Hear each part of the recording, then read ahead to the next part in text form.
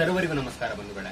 ಮಗದೊಮ್ಮೆ ನಮೋ Bharat YouTube ಚಾನಲ್ಗೆ ತಮಗೆಲ್ಲರಿಗೂ ಸ್ವಾಗತವನ್ನ ಬಯಸ್ತಾ ನಾನಿಂದು ನಿಮ್ಮ ಮುಂದೆ ಪ್ರಸ್ತುತಪಡಿಸಲಿಕ್ಕೆ ಇರುವಂತಹ ವಿಚಾರ ತುಂಬಾ ಆಸಕ್ತಿದಾಯಕವಾಗಿರುವಂತದ್ದು ಅಥವಾ ಇಂಟ್ರೆಸ್ಟಿಂಗ್ ಆಗಿರುವಂತದ್ದು. ಕಾರಣ ಇತ್ತೀಚೆಗೆ ಅಂದ್ರೆ 2-3 ತಿಂಗಳುಗಳ ಹಿಂದೆ ನಾನು ಆಸ್ಟ್ರೇಲಿಯಾಕ್ಕೆ ಭೇಟಿ ನೀಡಿದ್ದಂತ ಸಂದರ್ಭದಲ್ಲಿ ಅಲ್ಲಿ ಪಡೆದುಕೊಂಡ ಒಂದಷ್ಟು ಅನುಭವವನ್ನ ಅಲ್ಲಿ ಗಮನಿಸಿದಂತ ಒಂದಷ್ಟು ಅಂಶಗಳನ್ನ ಅಥವಾ ಆಸ್ಟ್ರೇಲಿಯಾವನ್ನ ನಿಮಗೆ ಹೇಗೆ ಸಜೆಸ್ಟ್ ಮಾಡಬಹುದು ಅನ್ನುವುದರ ಕುರಿತಾಗಿ ನಾನಿವತ್ತು ವಿಚಾರವನ್ನು ಪ್ರಸ್ತುತಪಡಿಸಲಿದ್ದೇನೆ. ಜೊತೆಗೆ ವಿಡಿಯೋದ ಕೊನೆಯಲ್ಲಿ ನಾವು ಆಸ್ಟ್ರೇಲಿಯಾದ ಒಬ್ಬ ಬಸ್ ಡ್ರೈವರ್ ಜೊತೆಗೆ ಸಂದರ್ಶಿಸಿದಂತ ಅಥವಾ ಮಾತುಕತೆಯನ್ನು ನಡೆಸಿದ ಸಂದರ್ಭದಲ್ಲಿ ಆತ ಅಲ್ಲಿನ ಎಕ್ಸ್ಪೆನ್ಸ್ ಕುರಿತಾಗಿ ಅಥವಾ ಸ್ಯಾಲರಿ ಕುರಿತಾಗಿ ಅಥವಾ ಜೀವನದ ಕುರಿತಾಗಿ ಆತನ ಒಂದಷ್ಟು ಅನುಭವವನ್ನ ಅಥವಾ ಭಾವನೆಯನ್ನ ನಮ್ಮ ಮುಂದೆ ವ್ಯಕ್ತಪಡಿಸಿದ್ದ ಆ ವಿಚಾರದ ಕುರಿತಾಗಿ ಕೂಡ ಫುಲ್ ವಿಡಿಯೋದ ಕೊನೆಯಲ್ಲಿ ಹಾಕಿದ್ದೇವೆ.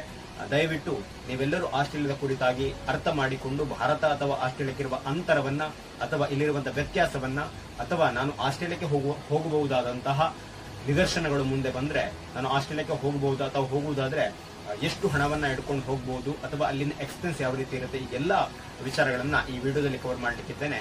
ದಯವಿಟ್ಟು ವಿಡಿಯೋವನ್ನ ಕೊನೆಯ ತನಕ ನೋಡಿ ಅನ್ನುವಂತ ವಿನಂತಿಯನ್ನ ಮಾಡ್ಕೊಳ್ತಾ ಇದ್ದೇನೆ. ಮೊದಲಿಗೆ ಆಸ್ಟ್ರೇಲಿಯಾಕ್ಕೆ ನಾವು ಹೋಗಿದ್ದಂತ ಕಾರಣವನ್ನ ಕೇಳಿದ್ರೆ, ನಾವು ಆಸ್ಟ್ರೇಲಿಯಾಕ್ಕೆ ಹೋಗಿದ್ದಂಥದ್ದು ಭಾರತದ 75ನೇ ಸ್ವಾತಂತ್ರ್ಯ ದಿನಾಚರಣೆಯನ್ನ ಆಚರಿಸುವ ಅಥವಾ ವಿಜೃಂಭವಾಗಿ ಆಚರಿಸುವಂತ ಉದ್ದೇಶದೊಂದಿಗೆ ನಾವು ಭೇಟಿ ಕೊಟ್ಟಂತ ಸ್ಥಳ ಯಾವುದು ಕೇಳಿದ್ರೆ ಅದು ಪರ್ತ್.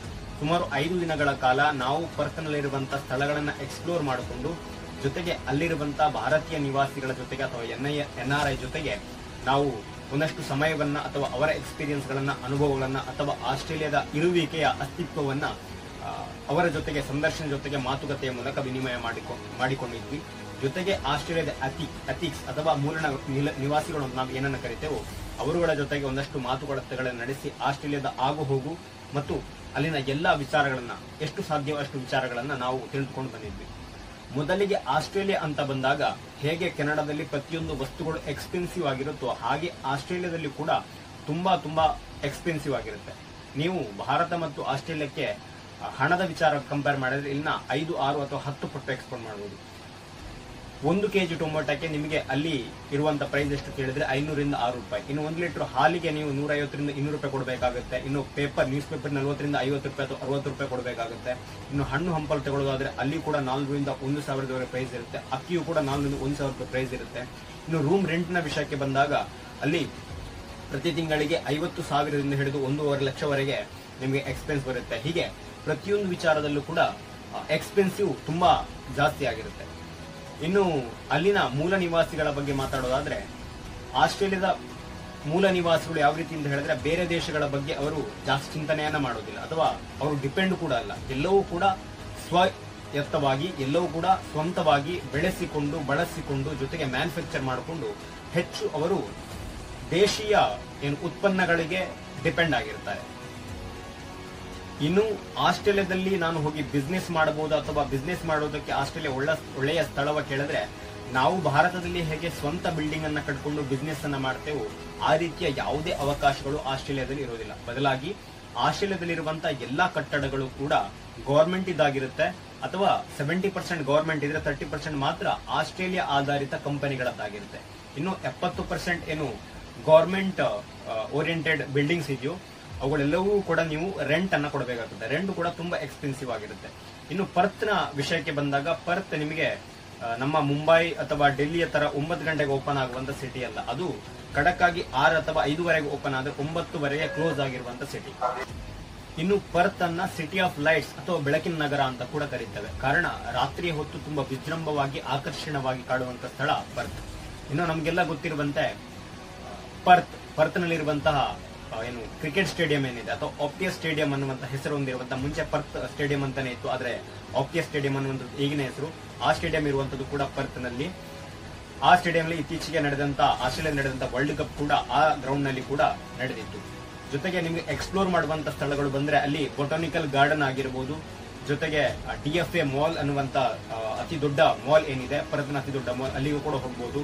ಜೊತೆಗೆ ನಿಮ್ಗೆ ಕಾಂಗಾರುಗಳನ್ನು ನೋಡೋದಾದ್ರೆ ಕಾಂಗಾರು ಗಾರ್ಡನ್ ಅಥವಾ ಕಾಂಗಾರು ಬಯೋಲಾಜಿಕಲ್ ಗಾರ್ಡನ್ ಅನ್ನುವಂತ ಸ್ಥಳ ಕೂಡ ಇದೆ. ಜೊತೆಗೆ ಡಾಲ್ಫಿನ್ ನೋಡೋದಾದ್ರೆ ನಿಮ್ಗೆ ಡಾಲ್ಫಿನ್ ನೋಡಬೇಕು ಅಂತಾದ್ರೆ ಅದನ್ನು ಸಪರೇಟ್ ಆಗಿ ಶೇಖರಣೆಯಲ್ಲಿ ಅಥವಾ ಅದಕ್ಕೋಸ್ಕರ ವಸ್ತು ಸಂಗ್ರಹಾಲಯದ ತರ ಒಂದು ಸಪರೇಟ್ ಪ್ಲೇಸ್ ಅನ್ನ ಕೂಡ ಇಟ್ಟಿದ್ದಾರೆ.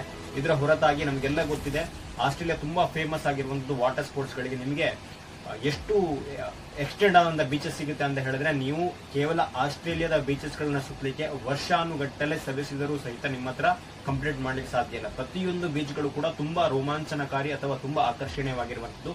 ಇನ್ನು ವಾಟರ್ ಸ್ಪೋರ್ಟ್ಸ್ ಗಳು ಕೂಡ ಆಸ್ಟ್ರೇಲಿಯಾ ತುಂಬಾ ಫೇಮಸ್ ಆಗಿರುವ ನಮಗೆ ಗೊತ್ತಿದ್ದ ಹಾಗೆ ಒಲಿಂಪಿಕ್ ಅಂತ ಗೇಮ್ಗಳಲ್ಲಿ ಅಥವಾ ಇನ್ನು ಅವೆಷ್ಟೋ ಗೇಮ್ಸ್ ಗಳಲ್ಲಿ ಅಥವಾ ವರ್ಲ್ಡ್ ನಲ್ಲಿ ನಡೆಯುವಂತಹ ಗೇಮ್ಸ್ ಗಳಲ್ಲಿ ವಾಟರ್ ಸ್ಪೋರ್ಟ್ಸ್ ನಲ್ಲಿ ಮುಂದೆ ಇರುವ ದೇಶ ಯಾವುದು ಹೇಳಿದ್ರು ಆಸ್ಟ್ರೇಲಿಯಾ ಇರುತ್ತೆ. ನಮಗೆ ಗೊತ್ತೇ ಇದೆ ಆಸ್ಟ್ರೇಲಿಯಾದ ಜನತೆ ಸರ್ಫಿಂಗ್ ಅನ್ನ ಅಥವಾ ಸೇಲಿಂಗ್ ಅನ್ನ ತುಂಬಾ ಅಂದ್ರೆ ತುಂಬಾ ಇಷ್ಟಪಡುತ್ತಾರೆ. ಅವರು ಅತಿ ಹೆಚ್ಚು ಸಮಯವನ್ನ ಬೀಚ್ ಗಳಲ್ಲೇ ಕೂಡ ಕಳೀತಾ ಇರ್ತಾರೆ. ಇನ್ನು ಆಸ್ಟ್ರೇಲಿಯಾದ ಜನತೆಗೆ ನಾವು ಅವರೊಟ್ಟಿಗೆ ಸಂದರ್ಶನ ಮಾಡಿದಂತಹ ವಿಚಾರದ ಪ್ರಕಾರ ಆಸ್ಟ್ರೇಲಿಯಾ ಜನತೆಗೆ ಎಜುಕೇಶನ್ ಅಥವಾ ಓದು ಅಂದ್ರೆ ತುಂಬಾ ಹಿಂದೆ. ಅವರು ಎಜುಕೇಶನ್ ಅಂದ್ರೆ ಇಷ್ಟನೇ ಪಡುವುದಿಲ್ಲ. ಅಲ್ಲಿನ ಲಿಟರೇಸಿ ರೇಟ್ 45 to 50 ಅಷ್ಟೇ ಇರೋದು. ಹಾಗಾಗಿ ಯಾವಾಗ ಎಜುಕೇಶನ್ ಬಿಡ್ತಾರೋ ಜಾಸ್ತಿ ಸ್ಪೋರ್ಟ್ಸ್ ಗಳಿಗೆ ಹೋಗ್ತಾರೆ ಅಥವಾ ಬಿಸ್ನೆಸ್ ಗಳಿಗೆ ಹೋಗ್ತಾರೆ. ಜೊತೆಗೆ ಸ್ಪೋರ್ಟ್ಸ್ ಅನ್ನ ತುಂಬಾ ಇಷ್ಟಪಡುವಂತ ವ್ಯಕ್ತಿಗಳಿರುವಂತ ಜನ. ಜೊತೆಗೆ ತಮ್ಮ ಮೇಲೆ ತಾವು ನಂಬಿಕೆ ಇಟ್ಟುಕೊಂಡು ಅಥವಾ ತಮ್ಮ ದೇಶದ ಮೇಲೆ ನಂಬಿಕೆ ಇಡುವಂತ ಜನ ಇರುವಂತ ಸ್ಥಳ ಆಸ್ಟ್ರೇಲಿಯಾ.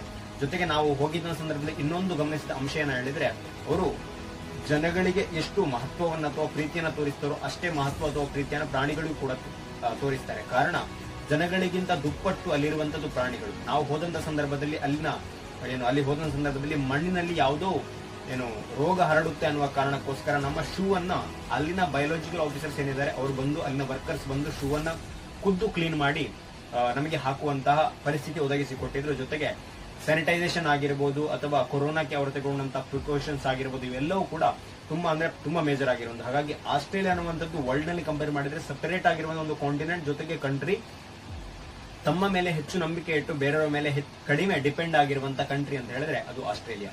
ಇನ್ನು ನಾವಲ್ಲಿಗೆ ಭೇಟಿ ಕೊಟ್ಟಂತ ಸಂದರ್ಭದಲ್ಲಿ ಆಸ್ಟ್ರೇಲಿಯಾದಲ್ಲಿರುವಂತಹ ಭಾರತೀಯ ಮೂಲ ನಿವಾಸಿಗಳು ಅಥವಾ NRI ಅಂತ ನಾವು ಕರಿತೇವೋ ಅಲ್ಲಿ ಅವರೊಟ್ಟಿಗೆ ಕನ್ವರ್ಸೇಟ್ ಅಥವಾ ಅವರೊಟ್ಟಿಗೆ ಒಂದಷ್ಟು ಮಾತುಕತೆಗಳನ್ನ ವಿನಿಮಯವನ್ನ ಮಾಡ್ಕೊಂಡಿದ್ವಿ. ಅವಾಗ ತಿಳಿದು ಬಂದಂತ ವಿಚಾರ ಏನಂತ ಹೇಳಿದ್ರೆ, ಅವರು ಮುಖ್ಯವಾಗಿ ಮಿಸ್ ಮಾಡ್ಕೊಳ್ತಾ ಇರುವಂತದ್ದು ಇಂಡಿಯನ್ನೆಸ್ ಅಥವಾ ಭಾರತೀಯತೆ ಅಂತ ನಾವೇನು ಕರೆದುಕೊಳ್ತೇವೋ ಅದು. ನಾವು 75ನೇ ಸ್ವಾತಂತ್ರ್ಯ ದಿನಾಚರಣೆಯನ್ನ ಸಂಭ್ರಮಿಸುವಂತಹ ಸಂದರ್ಭದಲ್ಲಿ ಅಲ್ಲಿನ ಅವೆಷ್ಟೋ ಜನ ಬಂದು ನಮ್ಮ ಜೊತೆಗೆ ಸಂದರ್ಶಿಸಿದಂತ ರೀತಿ ಆಗಿರ್ಬೋದು, ಮಾತುಕತೆ ನಡೆಸಿದಂತ ರೀತಿ ಆಗಿರ್ಬೋದು, ಅವರು ಭಾರತವನ್ನ ಎಷ್ಟು ಮಿಸ್ ಮಾಡ್ಕೊಳ್ತಾರೆ ಅನ್ನುವಂತಹ ರೀತಿ ನಮಗೆ ಎದ್ದು ಕಾಣ್ತಾ ಇತ್ತು. ಹಾಗಾಗಿ ಭಾರತದಲ್ಲಿ ಇದ್ದುಕೊಂಡು ನಾವು ಜಗತ್ತಿನ ಪ್ರತಿಯೊಂದು ಸ್ಥಳದ ಸವಿಯನ್ನ ಕಾಣಬಹುದು. ಆದ್ರೆ ಬೇರೆ ದೇಶದಲ್ಲಿ ಇದ್ದುಕೊಂಡು ಭಾರತ ಹೇಗೆ ಅಂತ ಅರ್ಥ ಮಾಡಿಕೊಳ್ಳುವಂಥದ್ದು ತುಂಬಾ ಕಷ್ಟ. ಹಾಗಾಗಿ ನಾವು ಭಾರತದಲ್ಲಿ ಹುಟ್ಟಿದ್ದೇವೆ ಅನ್ನೋದಕ್ಕೆ ನಾವೆಲ್ಲರೂ ಹೆಮ್ಮೆ ಪಡಬೇಕಂತ ಅವಶ್ಯಕತೆ ಇದೆ. ಇನ್ನು ಆಸ್ಟ್ರೇಲಿಯಾಕ್ಕೆ ನಾವು ಹೋಗೋದಾದ್ರೆ ಸರಿಯೋ ತಪ್ಪು ಅನ್ನುವ ವಿಚಾರಕ್ಕೆ ಬಂದಾಗ ನಾನು ಆಗ್ಲೇ ಹೇಳಿದಾಗೆ ಅಲ್ಲಿ ತುಂಬಾ ಎಕ್ಸ್ಪೆನ್ಸ್ ಜಾಸ್ತಿ. ನೀವು ಒಂದೊಳ್ಳೆ ತಿರುಗಲಿಕ್ಕೆ ಅಥವಾ ಎಕ್ಸ್ಪ್ಲೋರ್ ಮಾಡ್ಲಿಕ್ಕೆ ಹೋಗ್ತೀರಿ ಅಂತ ಆದ್ರೆ ನಿಮ್ಮಲ್ಲಿ ಕಡಿಮೆ ಅಂತ ಹೇಳಿದ್ರು ತಿಂಗಳಿಗೆ 10 ರಿಂದ 15 ಲಕ್ಷ ಬೇಕೇ ಬೇಕು. ಇನ್ನು ಅಲ್ಲಿ ಹೋಗಿ ನಾನು ಜಾಬ್ ಮಾಡ್ತೇನೆ, ಅದು ಎಜುಕೇಶನ್ ಮಾಡ್ತೇವೆ ಅಂತ ಹೇಳಿದ್ರೆ ಇಟ್ ಇಸ್ ಓಕೆ. ನೀವು ಜಗತ್ತಿನ ಪಟ್ಟಿಯನ್ನ ತೆಗೆದುಕೊಂಡು ಹೋದ್ರೆ ಯಾವ ದೇಶದಲ್ಲಿ ಕಾಲೇಜ್ ಅಡ್ಮಿಷನ್ ಗಳಿಗೆ ಅಥವಾ ಎಜುಕೇಶನ್ ಗಳಿಗೆ ಹೋದ್ರೆ ಎಕ್ಸ್ಪೆನ್ಸಿವ್ ಜಾಸ್ತಿ ಇರುತ್ತೆ ಅಡ್ಮಿಷನ್ ಗಳಿಗೆ ಕೇಳಿದ್ರು ಅದು ಆಸ್ಟ್ರೇಲಿಯಾ ಆಗಿರುತ್ತೆ. ಆದ್ರೆ ನೀವು ಸ್ಕಾಲರ್ಶಿಪ್ ಮೂಲಕ ಭಾರತದಿಂದ ಹೋಗಿ ಎಜುಕೇಶನ್ ನ ಪಡ್ಕೊಳ್ತೇವೆ ಅಂತ ಆದ್ರೆ ಇಟ್ ಈಸ್ ವೆರಿ ಗುಡ್. ಅಂದ್ರೆ ನೀವು ಅತಿ ಹೆಚ್ಚು ಸ್ಯಾಲರಿಯನ್ನ ಪಡ್ಕೊಳ್ಳುವಂತಹ ಒಂದಷ್ಟು ಜಗತ್ತಿನ ಅವಕಾಶ ಇದೆ ಅಂತ ಆದ್ರೆ ಅದು ಆಸ್ಟ್ರೇಲಿಯಾ ಕೂಡ ಅದರಲ್ಲಿ ಒಂದು. ನೀವು ಕಡಿಮೆ ಅಂತ ಹೇಳಿದ್ರು ಅಲ್ಲಿನಿರುವಂತಹ software ಇಂಜಿನಿಯರ್ಸ್ಗೆ per annum minimum 60 lakhs to 1.5 crore ನಿಮಗೆ ಕ್ರೋರ್ ಏನಿದೆ ಆ ಸ್ಯಾಲರಿ ಸಿಗ್ತಾ ಇರುತ್ತೆ. ಇನ್ನು ಅಲ್ಲಿ ಎಕ್ಸ್ಪೆನ್ಸಿವ್ ಅಡ್ಜಸ್ಟ್ ಆಗಿ ಹೋಗೋದಾದ್ರೆ ನೀವು ಮಂತ್ಲಿ 15 to 20 lakhs ಅಲ್ಲಿ ಲಿವಿಂಗ್ ಮಾಡೋದಾದ್ರೆ 15-20 lakhs ಅಥವಾ 5 to 10 lakhs ಈ ತರದ ಎಕ್ಸ್ಪೆನ್ಸಿವ್ ಇಟ್ಕೊಂಡು ಅಲ್ಲಿ ಜೀವನ ನಡೆಸುವಂತ ಅವಶ್ಯಕತೆಗಳು ಇದ್ದೇ ಇದೆ.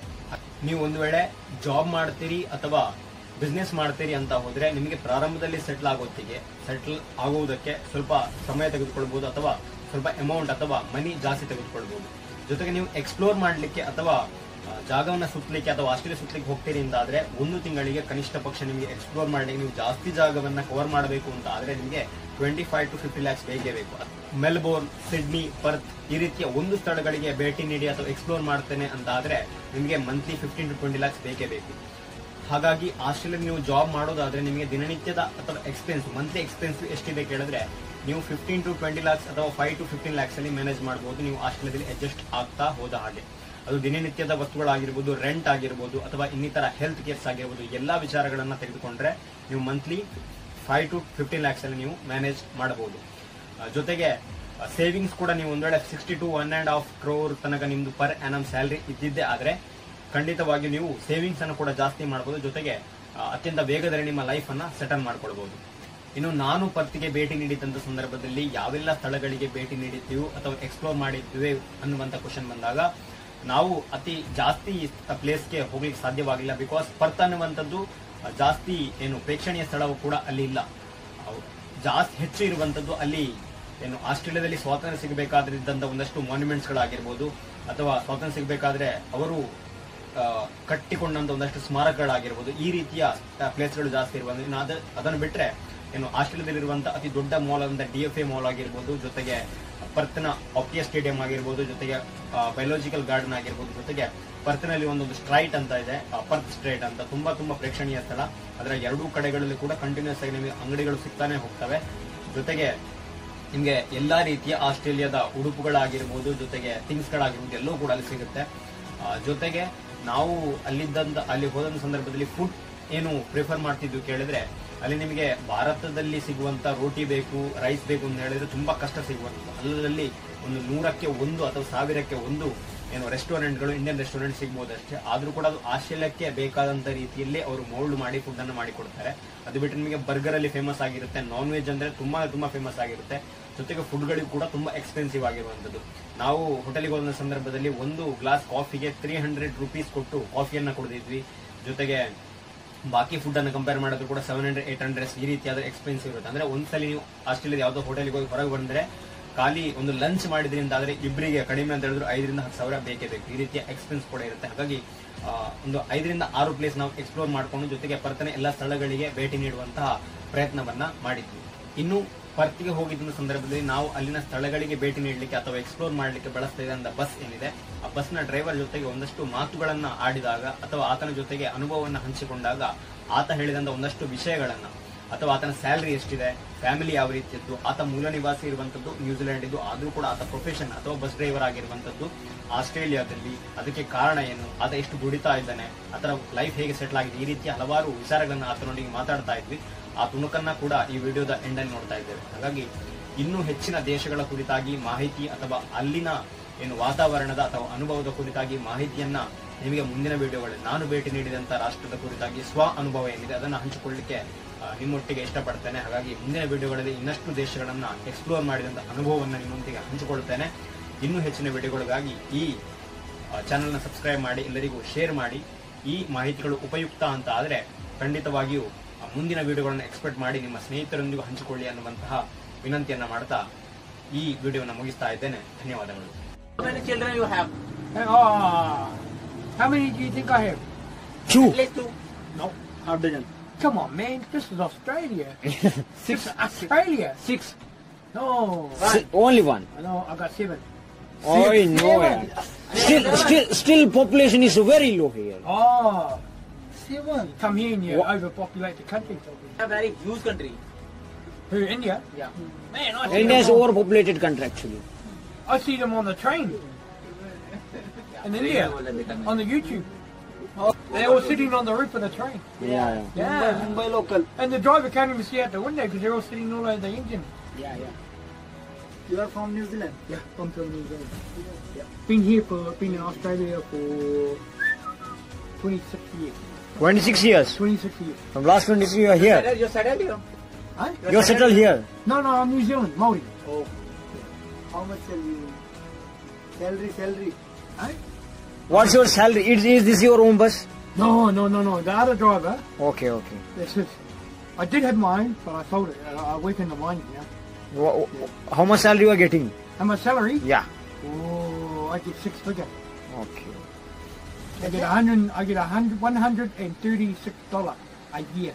Okay. 100,000. I get a 6 figure.